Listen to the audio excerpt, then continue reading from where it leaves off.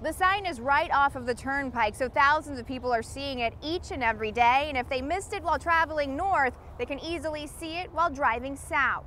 It's not always easy to take the best selfie. You need the right lighting, the right angle, the right filter, or in some cases, the right plastic surgeon. So to get this huge monster of a fish on board this boat, it took a lot of strength, and one of these, President Barack Obama is reassuring the public that everything is being done to prevent the spread of this disease. So here's how it works. Everything south of Orange County would be considered South Florida. Everything north would be the new state of North Florida. This F-250 has a pretty heavy-duty tailgate. It's got some additional features like a camera and a step, and I was able to take it off in less than 10 seconds.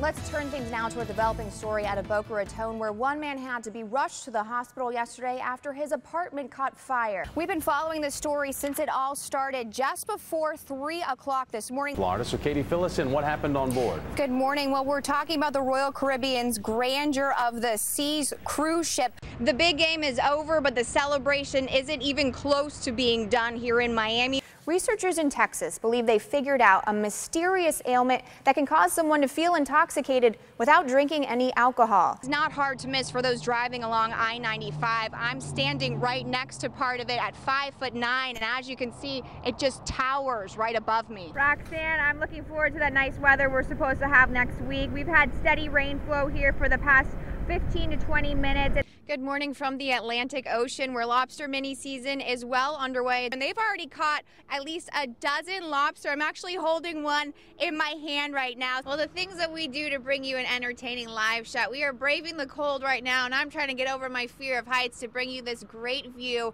of the South Florida Fairgrounds. Developing this morning, we're working to find out more information about a shooting that happened this morning in Palm Beach Gardens. Right now, we know a man was shot in the leg and then taken to St. Mary's Medical Center. That's right, Keely, I'm already getting a head start doing a little bit of window shopping right now. Well, you may have heard of the Shop Local campaign in other cities. Shannon, it's called the Smash SMA Challenge, SMA being spinal muscular atrophy. It's a terminal disease that kills many babies before they reach their second birthday. A local mom has made it her goal to spread awareness of this disease that she and her one-year-old son are now fighting. Hi, everybody.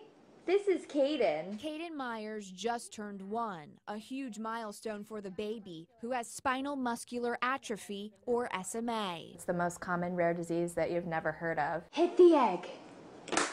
Whoa!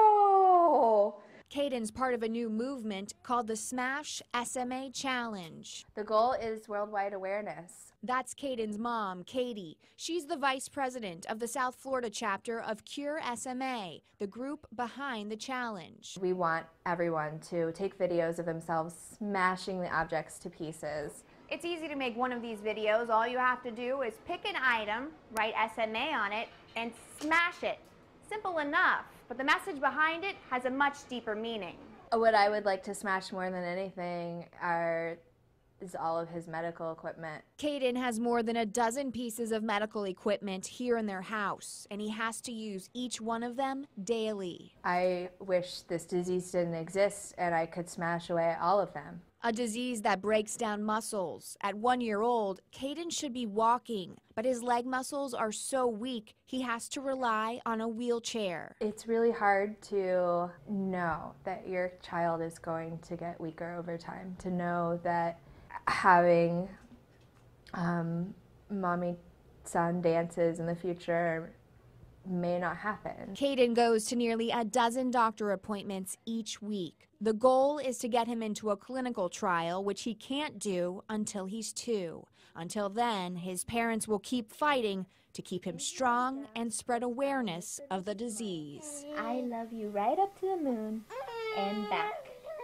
Shannon, you're absolutely right. When you first see the ad, it's hard to tell exactly what they're trying to sell. The first thing that really grabs you is this set of legs over here with the tiny shorts wrapped around the ankles. The company behind it says this was all meant to be funny. Instead, some are calling it offensive. Inappropriate? It's like strip club. I think it's very offensive. Those are just some of the words used to describe this ad. Believe it or not, it's an ad for insurance, and you can see it on buses and billboards across Broward and Miami-Dade counties. This, to me, makes absolutely no sense whatsoever. The sign is right off of the turnpike, so thousands of people are seeing it each and every day, and if they missed it while traveling north, they can easily see it while driving south. What does insurance have to do with anyone dropping their pants? Kathleen Smith can see this billboard from her backyard in Davie. She wants to know, how do you explain this to your kids? I know they'd say, Mommy, what's that? You know, what are you going to say? You can't explain it. Estrella Insurance is doing damage control on social media because of the risque photo. This is how they responded to a mom from Boca Raton who criticized the company on Facebook. The company's post says, "We feel that we are using a humorous visual to effectively convey a message that is not meant to be disrespectful or offensive in any way. But those we talk to don't see the humor or the point." I don't see insurance in there at all, do you? John, just within the past 10 minutes, an employee with the Florida Department of Transportation just got done painting over this wall you see behind me. We're right off 95 here in Delray Beach. Underneath that paint was the word jihad. It's a Muslim word that means holy war, and it didn't sit well with drivers who came across it. Anybody could probably do it at night because you're on the highway, no one hardly pays attention, but when you do catch it on the corner of your eye, you're just like, wow. Wow is just one of the words drivers had to say when they saw jihad spray painted on the side of this wall. It's just south of the Atlantic Avenue exit in Delray Beach, a stretch of roadway Heather Smith has been traveling daily. For being a disabled veteran, that upsets me.